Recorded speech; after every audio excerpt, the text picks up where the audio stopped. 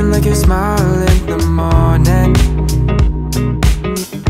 following the linings on your cheeks.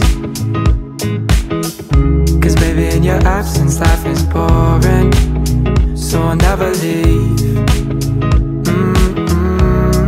It's easier to love when it's you by my side, shining through the cracks like the first morning light, feeling like a child through the days and the nights, living in your arms as years go by.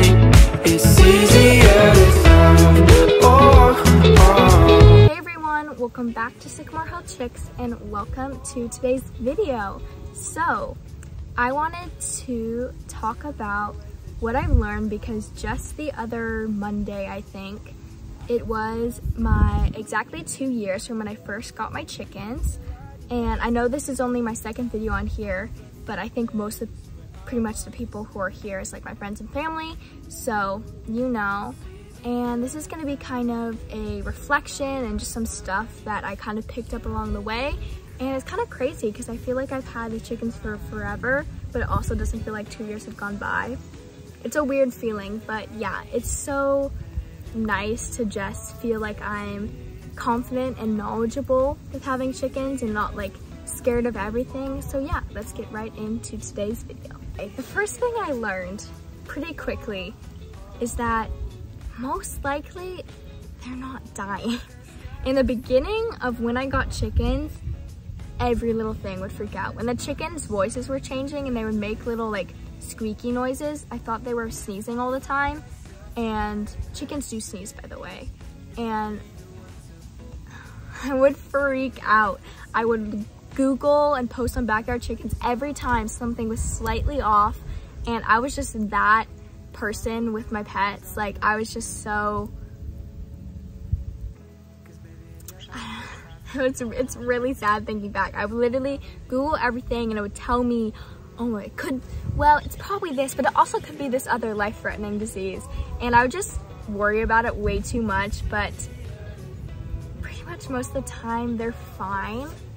I just kind of had to learn that. It's kind of hard to learn, but if you are thinking about having chickens, or this goes for any pet in general pretty much, it's just kind of, don't overthink it. And if you Google it, chances are they will say that they're dying, but they're probably not. Probably not. Just make sure you're observant in case they actually are. I don't think that's helpful, but I felt like I should add it. Second thing is, eggs are sometimes weird. And again, with the theme, it doesn't mean they're dying.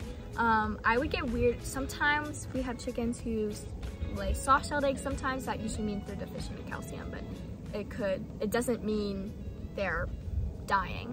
And if they're kind of wrinkly or weird shaped, again, it doesn't mean they're dying. If you get a little tiny fairy egg, they're probably fine.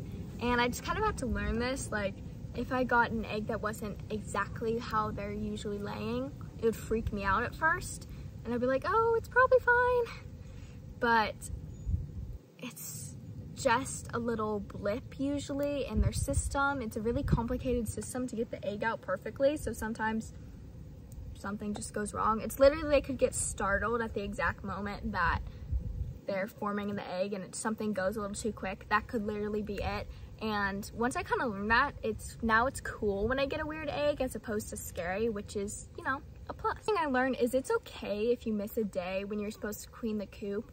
Like, I was just on vacation and I was gone for 2 weeks, and pretty much I had my chicken sitter, or she actually offered, so sweet, so thank you, to just kind of like put some fresh bedding on top of the poop, and it was totally fine. I actually need to clean today because I was going to the day after I got back, but I got really busy, and it's fine. Like, it's obviously good to clean the coop regularly. I suggest like about once a week or every 2 weeks a full clean, and then I freshen up. In the beginning, I would like take all of the bedding out, even not the parts of it that wasn't dirty that they literally don't touch. And that's a waste of pine shavings, and it's really not necessary. So I just wanted to say that because I feel like that's something beginner pet owners, beginner chicken owners can kind of think is necessary, but obviously keep your coop clean, but you don't need to take stuff out if it's not really dirty. That sounds obvious, but to me, it definitely wasn't, so I'm adding that on there. The last thing I pretty much learned is that they're actually pretty weather hardy, especially in the cold. We do not live in a very cold place, but even sometimes my family members, not to call them out, but my dad would be like, oh, are they gonna be okay? It's like gonna be 32 degrees tonight. I'm like, yeah, they're gonna be okay. And chickens are incredibly cold hardy. Their feathers pretty much act as insulation, and in a good coop setup with chickens around them to keep them warm, they can be fine in like single digits, 0 degree weather. Like, it's actually crazy. And if you're worried about it, you can give them some scratch before bed to warm them up and or insulate their coop if you live in a really cold place. But we don't, and they do just fine in the cold. They definitely prefer it over the heat, which I have a video about coming up soon about how to kind of keep chickens cool.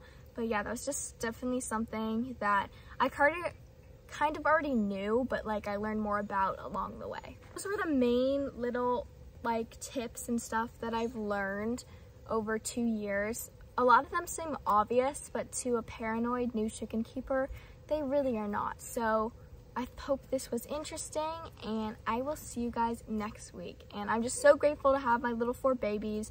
They have been such a little light in my life. And yeah, that's pretty much it, as I've said. So I could ramble along about the chickens for so long, so I'm just gonna end the video off here.